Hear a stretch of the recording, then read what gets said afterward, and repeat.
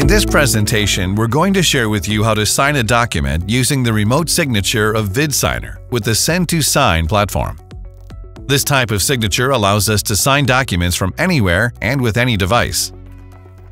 For this example, we're going to use a purchase order, but it can be done with any document. First, we upload the file and then we choose the template we're going to need.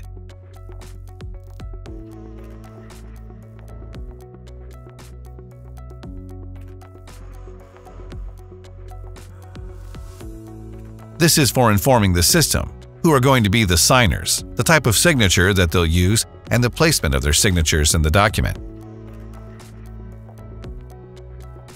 We save the document and click on Send to start the signature process. Thus, the signers receive an email with the document that can be signed with their iPad, laptop, or smartphone. This process guarantees that they can read the content before signing it. Once they've accepted, they receive a code via SMS as a second factor of authentication. To complete the agreement, the last step required is to draw their signature.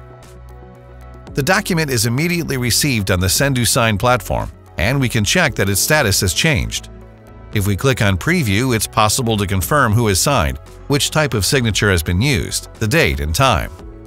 From Send2sign, it is also possible to download the signed agreement and also the legal report with all the evidence collected through this process.